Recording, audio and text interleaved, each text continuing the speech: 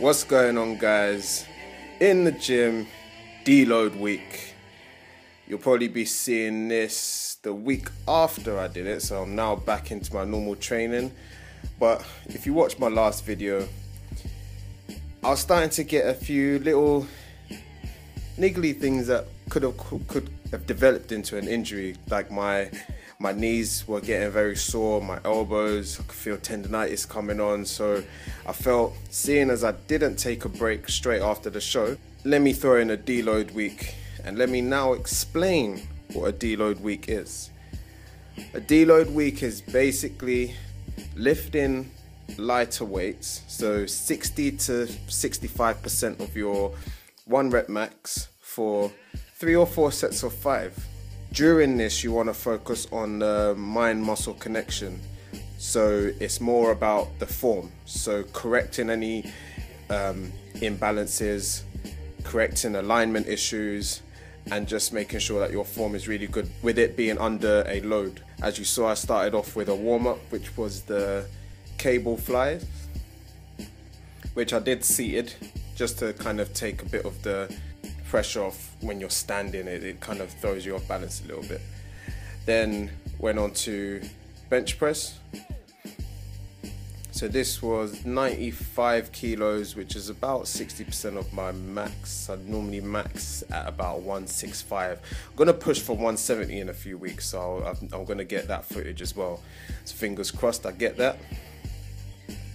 But as you can see, just there, my right arm sometimes doesn't come down as far, and you can see that in the pec development. So that's an issue that I need to correct. Hence why I moved on to the dumbbell press, because then it stops my left arm from compensating for where my right arm is weak. And I think that's mainly because I actually had shoulder separation and a lot of injuries to my right shoulder from American football.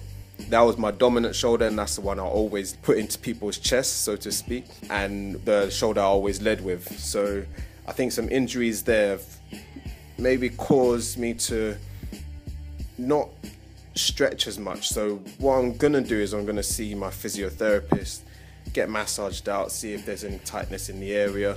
Now this exercise that you're watching now is the underhand chest press. It's quite weird to do, and you can't really go that heavy. I'm actually going to do a separate video on that one, because it's really good, but if you don't do it right, you'll hit the front delts. So yeah, a video will be coming soon on that one. And then just finished off with the cable crossovers.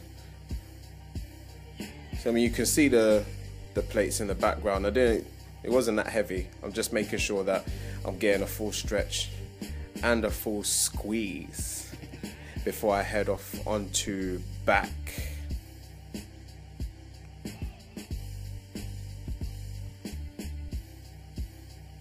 I swear this guy in the background, he was trying to avoid being in the camera shot so bad. He was just waited for like 5 minutes, and then in the end he just like, yeah, fuck it, I'm gonna do my set anyway.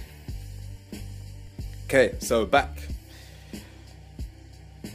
As you can see, making sure that my shoulders come forward and then just squeeze back in the chest without leaning back too much. Making sure I'm focusing on the form, squeezing, 5 reps, nice and easy. But surprisingly, I actually got a really good pump from this workout. So it is a deload week. It's not as much volume, but yeah, sometimes your body's just crying for rest.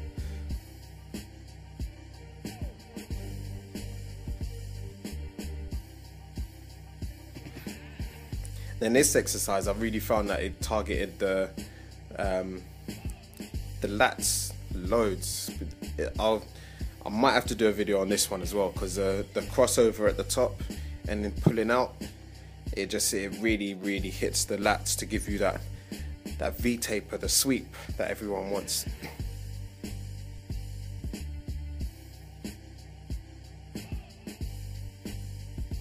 And this really felt really good in terms of recovery. The day after, I was not sore, but I felt like my body was repairing after the leg one, I felt like my knees were feeling a lot better. It's not always about just pounding the weight. You need to listen to yourself, listen to your body, and realize when it's screaming for help, for rest, and give it the rest that it needs. But yeah, that was my deload workout, chest and back. Hope you enjoyed it. Hope you enjoyed the footage. Hope it was informative. And I guess I'll catch you next time. Peace!